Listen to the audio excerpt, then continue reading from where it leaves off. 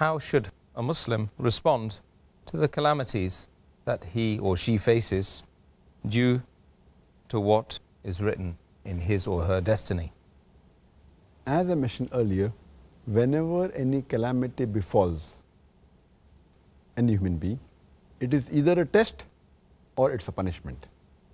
If it's a punishment, like it's mentioned in Surah Hud, chapter number 11, verse number 82, that Allah subhanahu wa ta'ala turned the two cities upside down of Qawm Lut and showered brimstone of hard layer upon layer, that means it's a punishment.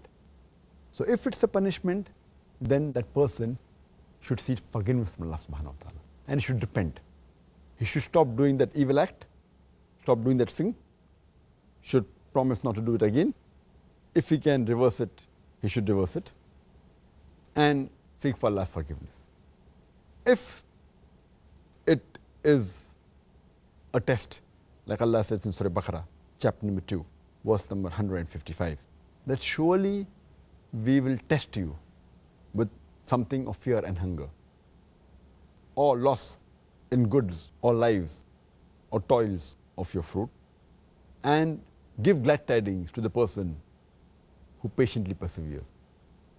And further it's mentioned in Surah Baqarah, chapter 2, verse number 156, that they are the people who say, Inna lillahi wa inna ilahi wa rajiun, that from him we come and to him is our return.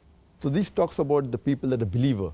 If anything calamity befalls, if he is at fault, look into himself. If he's done some sin, he should immediately repent and ask for forgiveness. If it is a test, then he should patiently persevere. And he should have sabr and say, Inna lillahi wa inna ilahi wa rajiun.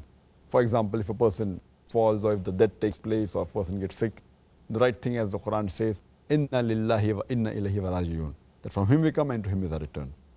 And it's mentioned in Surah Tawbah, chapter number 9, verse number 51.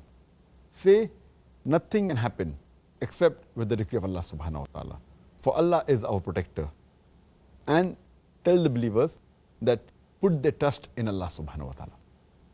It's further mentioned in Surah Taqabun, chapter number 64, verse number 11, that no calamity can befall us except with the leave of Allah subhanahu wa ta'ala. So let us have belief in Allah. For Allah is the one who guides our heart.